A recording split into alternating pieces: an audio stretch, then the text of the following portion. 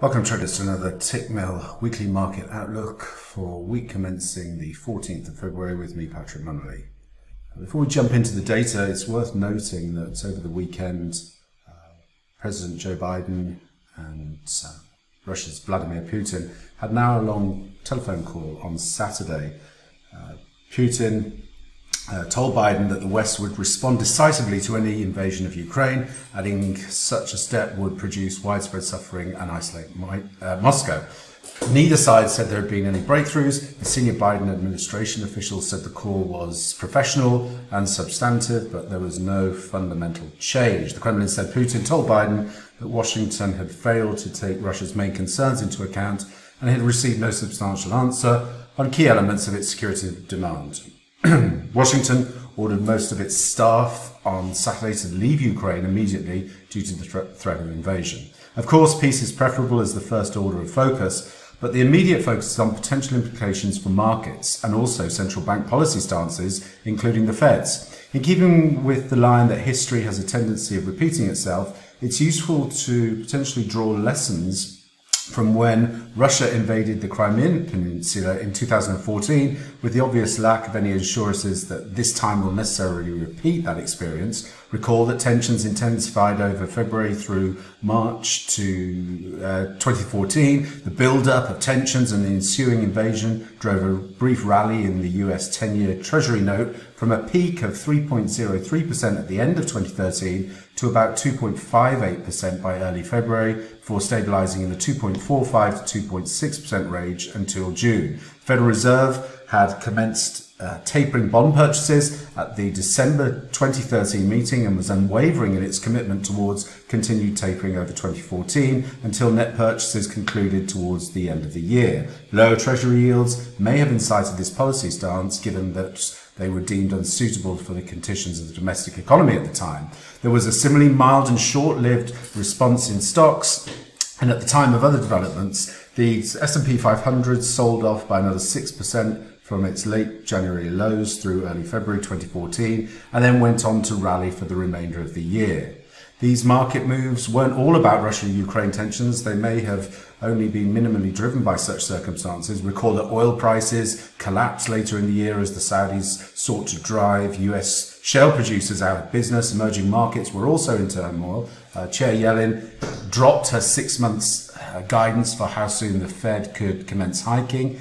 The policy rate after ending bond purchases, the ISIS invaded Iraq in June 2014.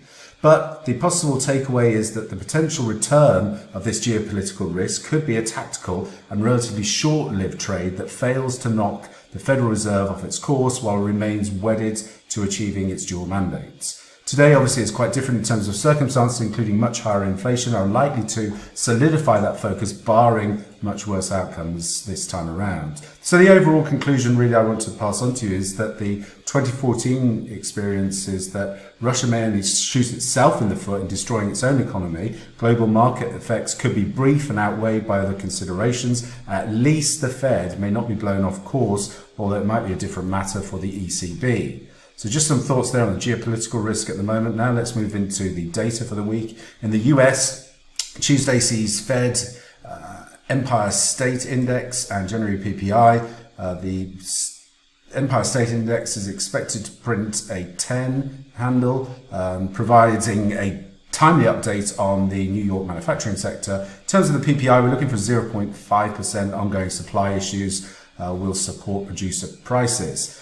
On Wednesday, we get January retail sales in the US, looking for a 1.8% print. Omnicom concerns have temporarily subdued retail spending. We also get January import price index, looking for a 1.3% print there. Import prices are set to remain elevated for the foreseeable time. We also get January industrial production, 0.4%. Supply issues in Omnicom continue to create volatility. For that reads, we get December business inventories looking for a 2% print. Businesses are pushing through supply issues at a robust pace. And finally, we get the FOMC January meeting minutes. Although a little stale at this stage, focus will be on discussions of the rate path for rates in 2022. Then into Thursday, we get US initial jobless claims set to remain at a very low level. We also get January housing starts, looking for a negative 0.1%, although supported by robust underlying demand for housing.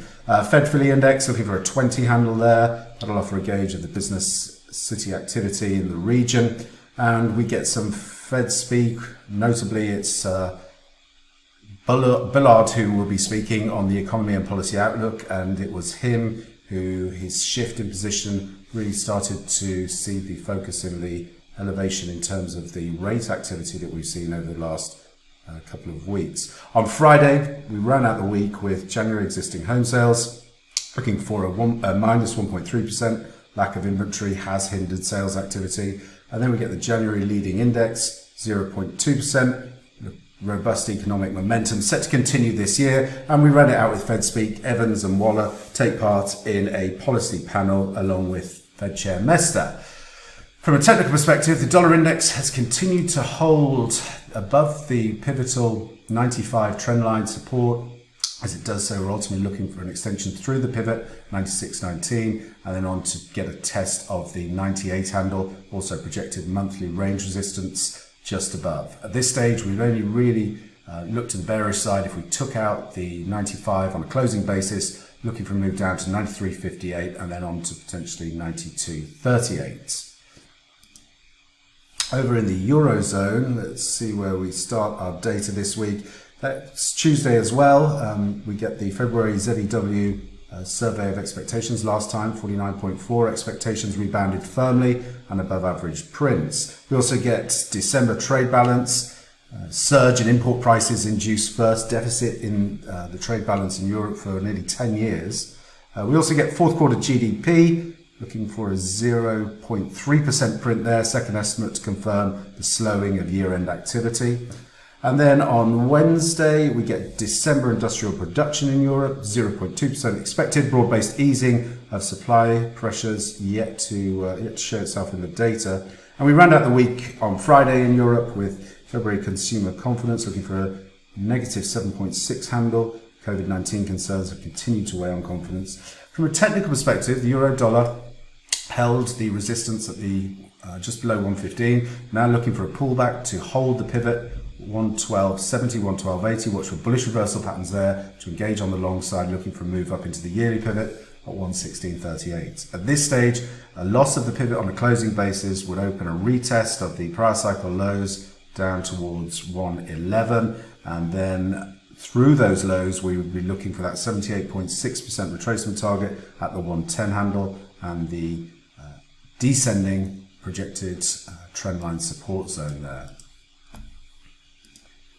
In Japan, we have some Q4 GDP data out on Tuesday, looking for a 1.5 positive print there, 1.5%. Consumption rebounded from the delta set to really drive growth. We also get December industrial production in Japan. Final estimate, supply issues remain a material headwind there. And we then have on Thursday, Japan December machinery orders, looking for negative 2% print there. The emergence of Omicron in December should have slowed or impacted capital investment. And then on Friday, we get January CPI in Japan, looking for a positive 0.6%, inflation at pre-pandemic levels, and the BOJ will be focusing on wage growth.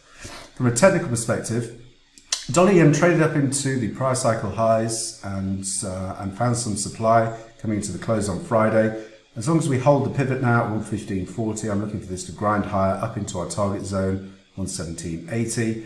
At this stage, only a close back through the pivot would suggest a meaningful double top in play here, and then we'd look for a move down to test the 113.30 area as support.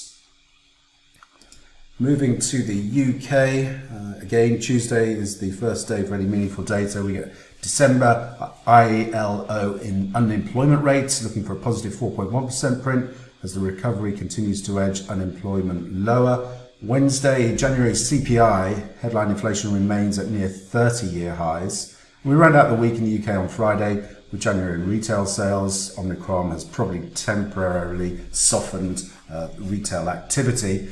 From a technical perspective, Sterling is holding in the consolidation zone that we were looking for, just above the pivot and above this ascending trend line here, 134.70s. As we continue to consolidate, we look for an upside advance to test 138.35 as the next upside objective. Only a close back through the trend line would warn of a more meaningful decline underway, and then we will be looking for a move that retests the prior cycle lows, 131.70s, and onto the equality objective at 130, just above the 130 handle there.